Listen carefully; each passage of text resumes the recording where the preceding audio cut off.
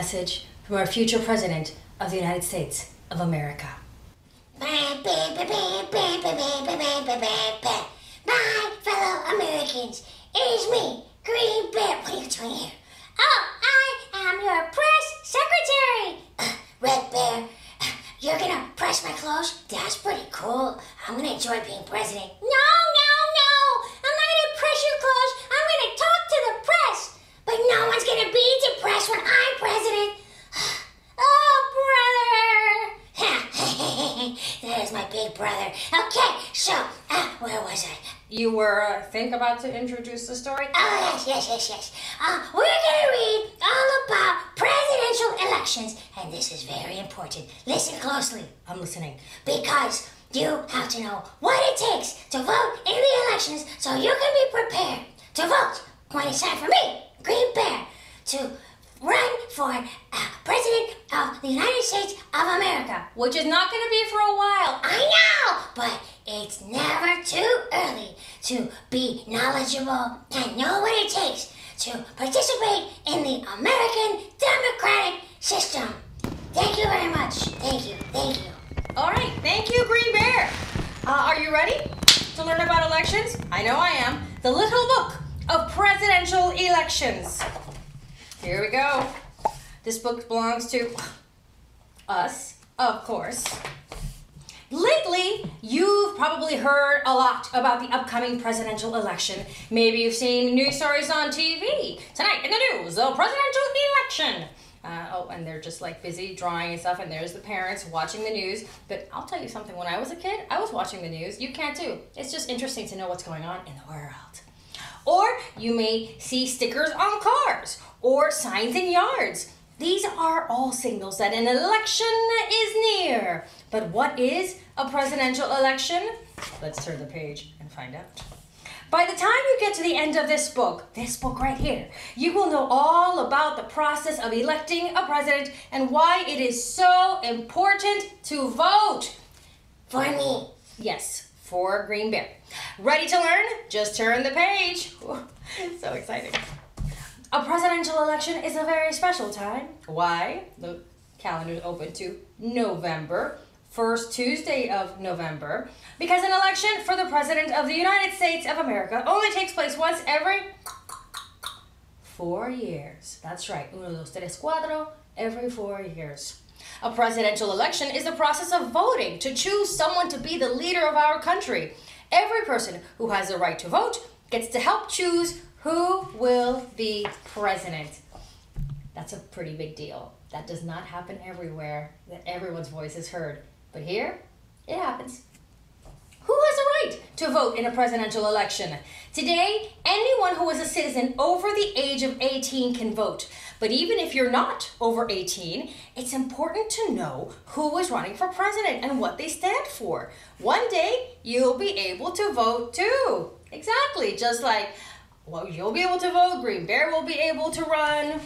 It's good to start knowing how it works now. So what does it mean to vote? Easy. Voting is a way of making a group decision, kind of like what everyone in your family wants for dinner. It looks like Dad wants spaghetti and meatballs. Ooh, yum. Burger and fries, can never go wrong with that. Pizza, another fan favorite. But what happens when everyone wants something different? Whoever has the most votes wins. Now, sometimes people are going to disagree over small decisions, like what's for dinner. Although here, burger and fries, 1. Spaghetti and meatballs, ding, 1. Pizza and salad, ding, ding, ding. We have our winner. But it can also happen with very big decisions, not just small decisions like dinner. Big decisions like who should be president. And elections determine the winner. A presidential election starts with candidates. Vote for me. I want to be your president. Candidates are the people running against each other for president. The candidates, you'll see them just like this on the news all the time. Giving the stump speech, they say.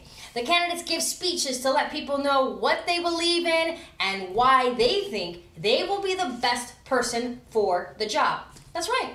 They're telling you because they're applying for the job. They are a job applicant. And it's kind of like you're doing the hiring. So you're like, And then what do you think about this? And where do you see yourself in 4 years? Blah, blah, blah, blah. That kind of thing. Sometimes candidates disagree. Sometimes they argue over important issues. Actually, they argue a lot. You probably may have noticed on the news, but that's normal. Having a difference of opinion is okay, but it is always important to be polite and respectful, always listen to what others have to say, and if someone disagrees with you, it's important to do your best to understand their point of view. Now, let's get real here for a minute, yo. This is good advice just in life. You don't have to be running for president. It's super helpful just in life in general because you're going to have disagreements with people. It's helpful to listen to see what somebody else has to say because maybe they'll change your mind or maybe you'll change their mind. But an open mind and open ears are essential because you have to hear. Sometimes people have something to say that makes you see things differently. And that's what, well, presidential candidates are trying to do. They're trying to make you see things their way. And you have to listen. But the same thing applies with friends and family. If you have a disagreement, you have to be polite, respectful, listen to each other because at the end of the day, everybody wants what's best, right? The presidential election begins with a primary election. This is when the candidates who will run against each other are selected. Because first there's going to be a whole bunch of them, and then you have to like whittle it down to one per party, right? Right, that's how it goes. Wait a minute. They're not just going to pick me? No, they're not going to just pick you, although, I mean, they might. Yeah, I think that I'm going to be like one of those landslide guys where I'm just going to go with a sweep, like this. Shh. Yeah, you might because you're super cute. But if you are facing other, potential candidates. I mean, who would dare run against me? Well, what if I want to run? No. You were busy brushing my clothes. Oh, brother. So, once selected, the public then votes on which of the candidates they want to be their president.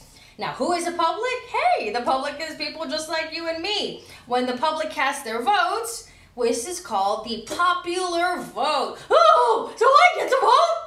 I don't think that... Okay, I'm gonna vote for sure. I don't think Pickles can vote, but let's not tell him. Let's just keep that between us. Now, you may think that the President of the United States is just voted on by all the people in the country, and the person with the most votes wins, but it's actually not quite that simple.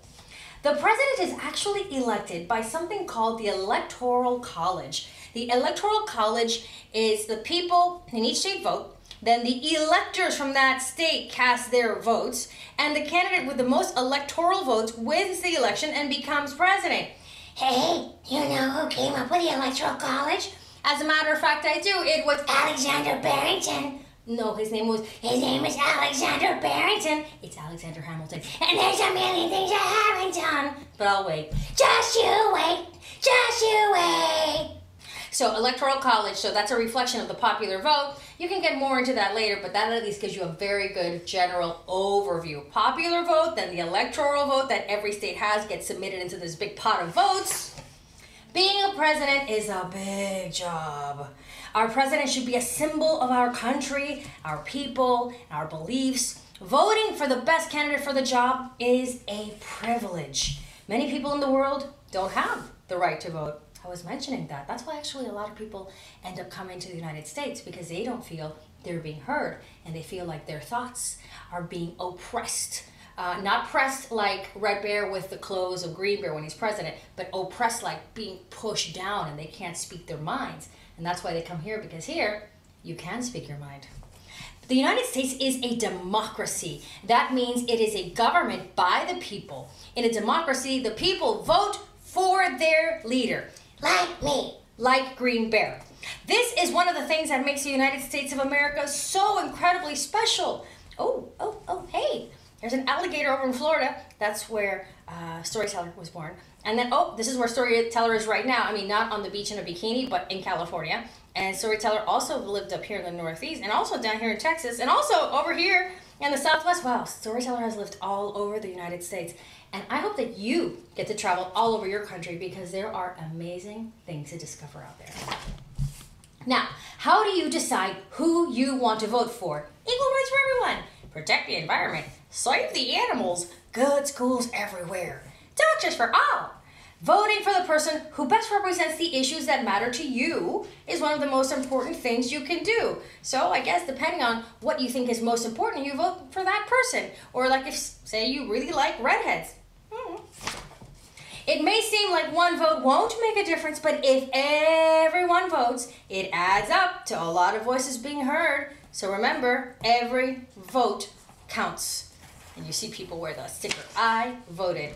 Congratulations! You've earned your voting badge. Now you understand how presidential elections work and why voting is a special privilege. And right here, you can see all the important terms to know. I'll just leave it right there so you can check it out in case you want to know more about these terms like electoral vote, electoral college, the popular vote, the general election, democracy, a government by the people. I like that one a lot. So now you know all about electing, and you know who has a few final words for you. The flag, storyteller. I got it. Start doing it. Okay.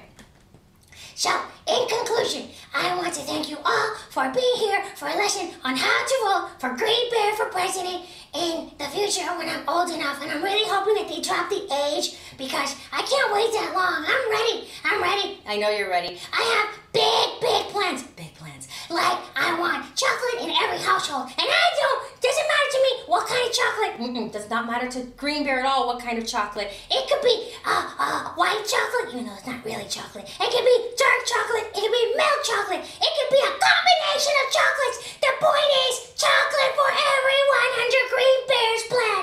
It is I, Green Bear, and I plan to be the first green president of these United States of America. Thank you.